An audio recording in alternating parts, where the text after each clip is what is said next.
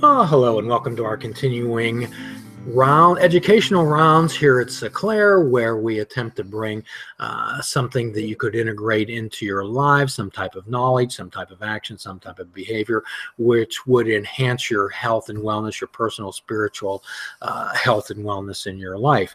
My name is Jim Ellermeyer. I'm a behavioral health therapist, and today I'm joined by two of my colleagues. On my left would be... I'm Alex. I'm a PA student from Duquesne University. And on my right? I'm Ashley. I'm an art therapy intern from Seton Hill University. And once again, we're joined by a very special guest via what I call magic over the internet, Nancy Fitzgerald. Thank you so much for joining us again, Nancy. My pleasure. In our last podcast, Nancy gave us a little bit of her background, her philosophy, the moment of clarity in her life, where she chose between pleasure and joy, and thankfully for us, joy won out. She talked to us about making conscious decisions in her life and how to make them. And the particular method that she used, what she found in her life, was something called A Course in Miracles. Could you tell us what A Course in Miracles is for those who perhaps are unfamiliar with it? It's actually a book at this point, and it came from a voice that was heard by Helen Schuckman and her boss at Columbia Medical School, where they were both psychotherapists and professors, helped her bring that voice to the world. He did the typing, and she took the messages and the shorthand, and every morning they went early to work, and he would help type it and put it in place. It took 7 years for her to receive all of it. It's a text. It's a 365 workbook, one a day workbook lessons. And in addition, there's a manual for teacher, clarification of terms, a psychotherapy pamphlet, and a song of prayer. So it's more than 1,000 pages of a course, basically a teaching for how to change your perspective so that you can find peace. The purpose, the goal of the course is actually to help each of us learn how to find and choose peace or joy or happiness, whatever it is that you want to call it, but it's basically that calm, satisfied, loving place to be. That sounds wonderful. And of course, there are many, there are always detractors for every particular message out there. They look at the medium, they look at the messenger. However, what impresses me about this Course in Miracles is the message itself, Nancy. And from what I see that Helen and William Thetford were able to put down on paper and get across to people, had a whole lot to do with basically it's about forgiveness. Could you talk to us about that? Yes, forgiveness is the mechanism that I use to open myself to being able to forgive myself. So it's all about a relationship between me and anybody else that I'm with. And when I forgive someone, I'm able to overlook the kinds of things that are there and actually see the truth of them, which is always innocent and pure and holy. And then that allows me to make an opening so that I can forgive myself for the same kinds of things. Absolutely. So from what I understand, some of the thought is there that resentment happens in what they call the ego world. However, it doesn't happen in the spiritual, and it's about seeing the spark of the divine in others. Yeah, the way I imagine it is that there's actually two thought systems, and only two, which makes it an easy choice. One is the thought system of fear. If I am feeling resentment, anxiety, depression, attack, anger, any of those kind of feelings, I'm in the ego fear thought system. And then the other thought system, which is kind of like a quantum leap away from fear, is the love thought system. And so when I'm happy, joyful, peaceful, calm, then I'm operating from love and in love. And to get from one to the other, I have to make a distinct choice to leave fear and go to love. And what you're talking, again, we keep getting back to that choice word, the choice word, and the fact that you have developed conscious choice. I find that absolutely fascinating, which is something that as a therapist, I'm attempting to have people understand that they do have choices. A Course in Miracles says that the power of choice, our free will, is our last and only true power.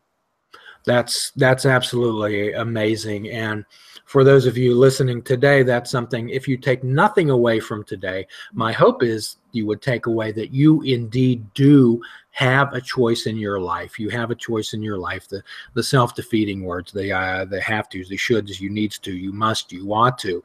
I'm so much interested in that. And also where they talk about, Nancy, the difference between the world of perception, which they talk about being a world of our own interpretation and often illusion, versus the world of knowledge, which comes from the divine. Yes, it's another way to describe the thought system of fear or love.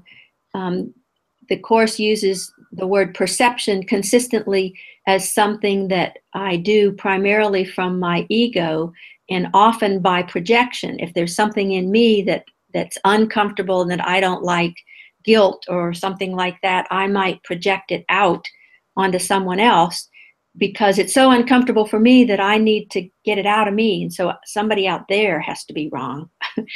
And then the other word that parallels perception is knowledge. And again, A Course in Miracles uses knowledge consistently to mean knowing from experience, actually having it shown to you by making a choice to go toward love and being still and essentially allowing wisdom to come to you. And then you know it. You don't really go study it. You might study how to prepare yourself to be quiet or to be still or to be open so that you can hear it, but you don't really learn this kind of knowledge from book kind of stuff. No, this comes from action and effort, and I find many parallels between what the Course in Miracles talks about and the 12-step recovery world where I'm from, which involves a change in your thoughts and your actions and some radical acceptance and understanding that it's not so much as what can be changed in the world as what can be changed in you and your attitudes. Yes, exactly. Those action type of steps that we take where we take a personal inventory and we actively seek not only to forgive others, but however, the main thing is to accept forgiveness for ourselves. And quite often in 12-step recovery, there's two purposes. It's to fit yourself to be of maximum service to the Creator and to your fellow man. There's many people in our Course in Miracles groups who are graduates of the 12-step process. And in fact, a lot of them would say that they consider A Course in Miracles the next step after Alcoholics Anonymous. And so it does dovetail very well. There's a lot of preparation that's done in the 12-step program that then moves to A Course in Miracles, which expands on it even more, gives you deeper, more congruent tools. And what I like is when they talk about is shifting your perspective from the physical to the spiritual, and that we're not really paying attention to who we are. Well, we come to know that we're actually the way our Creator made us, which is true and innocent and perfect. And so when we know that, we live from that space, and you don't have to pay so much attention to it, because how do you have to attend to perfection except share it, extend it?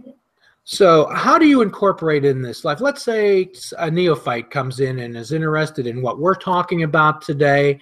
how would you direct a person to get involved in the Course in Miracles if they have nowhere to start from? Well, the easiest, most direct way is to get a copy of the book and start in somewhere. And where you start is actually up to you. You can start with the text, or you can start with the workbook lessons, or you can thumb around and see what's there. If you like or would want some other support, there are listings online of local Course in Miracles groups that are ongoing and regular, so that you can join with other people who are doing this. There's many teachers who are now providing their materials online by internet, just like you watch YouTube's videos. There's lots of teachers who do that. The one that I am familiar with here, and what brought me to Massachusetts, is the Teachers of God Foundation and the 40-day transformation program, which is an online delivered program that just completed. It starts January 1st or May 1st or August 1st. And for 40 days, you get a written lesson, a video message, and some guidance on how to essentially jump in with both feet. And then you're still directed back ultimately to the book, to the text, and to the workbook lessons to really be grounded. But in truth, it's said, and I'm sure it's true, that if you actually fully received and knew any single lesson in the workbook, you'd be done. And so it's Could you talk to us a little bit about a couple of the lessons, what they involve, what they ask you to do? Well, the one for today is God is the love in which I forgive. So it gives us a few paragraphs of introduction, and then it basically says that you would close your eyes and repeat that idea to yourself, and then you would look around in your thought system for anyone that you feel you haven't forgiven for any reason, and there's no degree of forgiveness. It basically says anyone that you think you don't like could be someone that you need to forgive or want to forgive. And then what you do is you say, God is the love in which I forgive you, Peter, or whomever you are speaking of or thinking of. So you say that to yourself, and you do that for a few minutes, look in your thoughts for who's there. And then you say, God is the love in which I forgive myself. And then you repeat or say some of the other kind of statements that support that, like, I'm a child of God, I can't be guilty, or God is the love in which I'm blessed.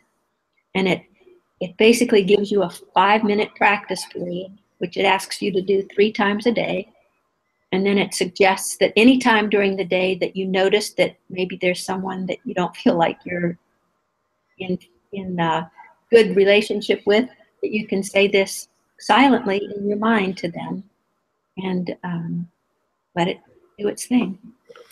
And it takes active involvement on your part, the participation in the action and effort in doing this, not just mouthing words. We're big believers in, quite often I'll take the students to with different faith-based type of organizations like mosques, synagogues, Hindu temples, 12-step recovery meetings, and particularly the Jewish rabbis have a method of 100 blessings a day, and it's easy for me to bless my son or my daughter or my grandchildren or my cat. Well, not one of my cats, not the other one.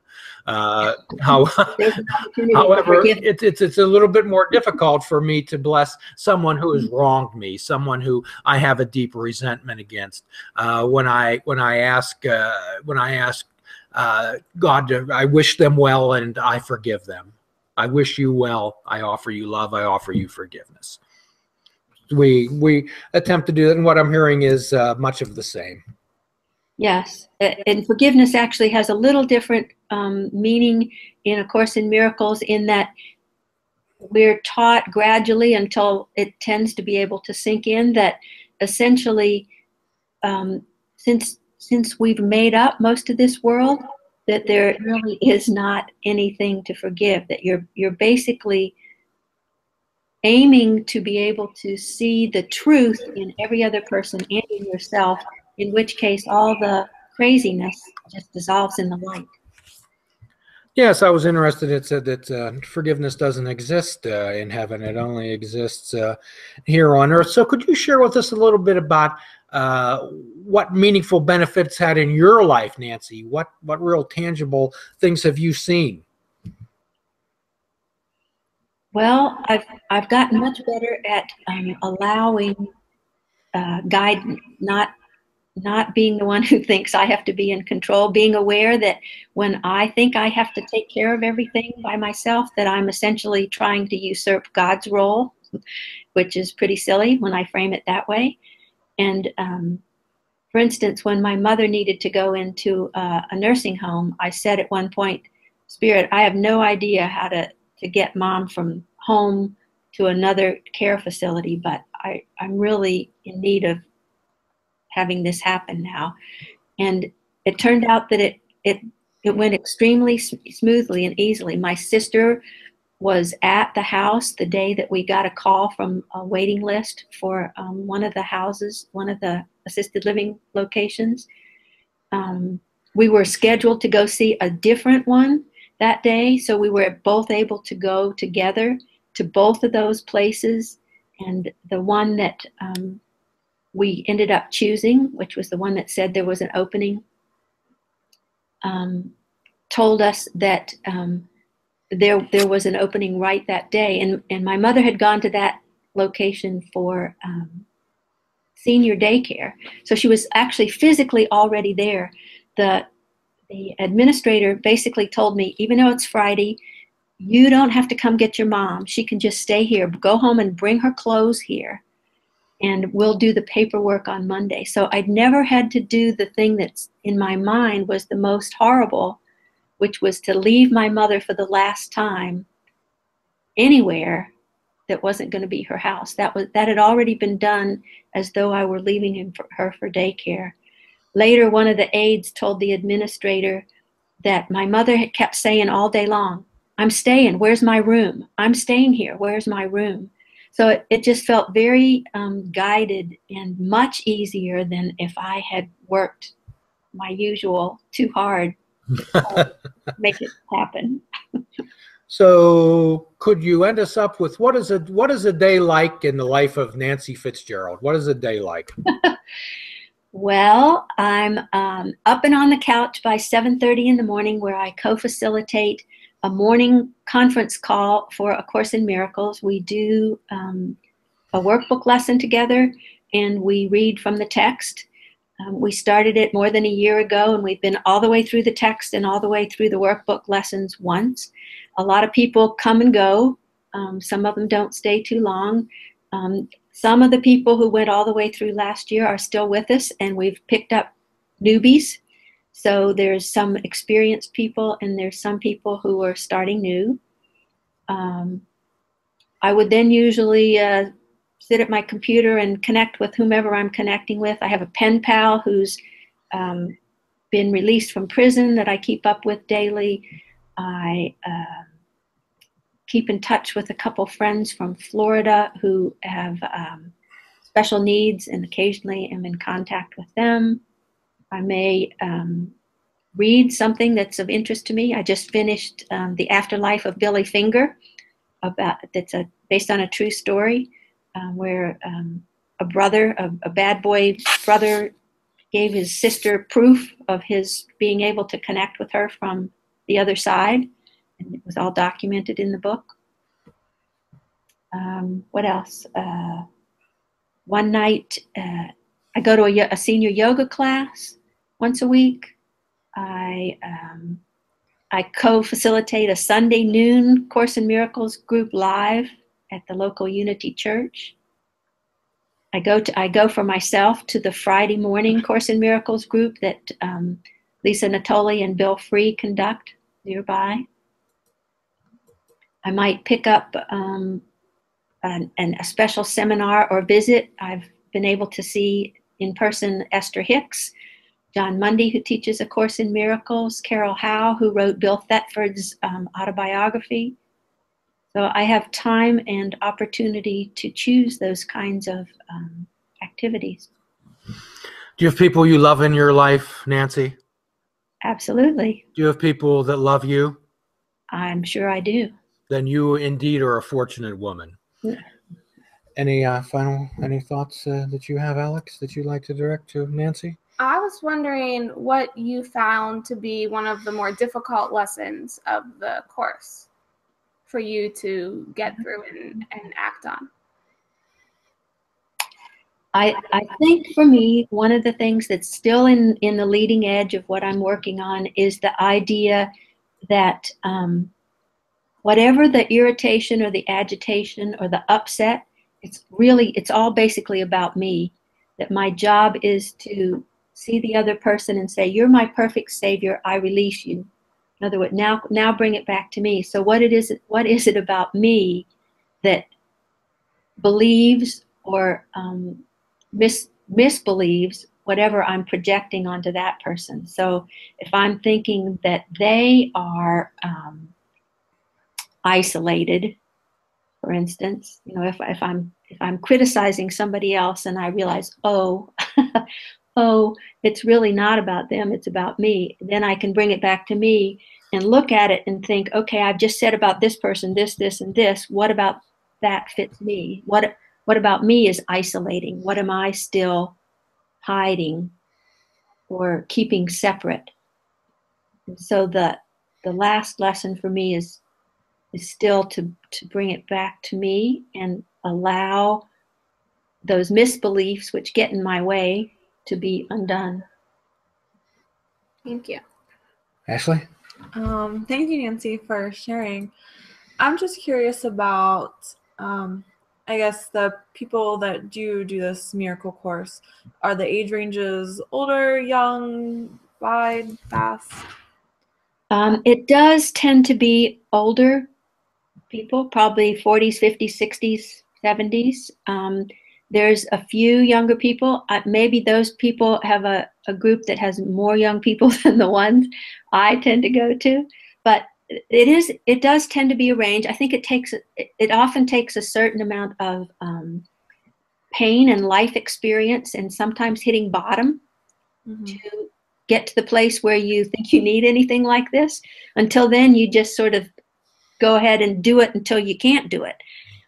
So I think that tends to bias it a little bit older.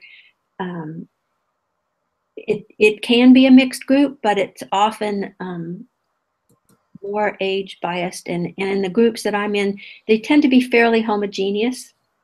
Online though, on the online access courses, it's actually got an international reach. So you can have people in Guatemala and Australia and England and Canada at the same time. And so in some ways you get a conversation on the private Facebook page that's more mixed up, with a more variety of perspective. In 12-step recovery, Nancy, we call that beaten into a sense of reasonableness, not necessarily a physical beating, but prepare yourself, be in a state of reasonableness, to have honesty, open-mindedness, and the willingness to try. Yep. Any further thoughts? So, Nancy, how would do you have a website? How would somebody contact you? I actually don't at this point have a website, but if they wanted to send me an email, they could do it at Meyer, Meyer, Fitz, Fitz, at yahoo.com. Well, thank you so much. Thank you so much for joining us today, Nancy. You are a delight. And as always, we give a free prescription at the end of every podcast. Fruits, nuts, and vegetables. Unplug your television, perhaps be in recovery from the news, and take up fishing. And for a truly mindful experience, we ask that you fish without bait, a lifetime without definitive expectations. Until then, your assignment, as always, is to do a kindness for yourself and a kindness to others. Until then, thank you so much for joining us.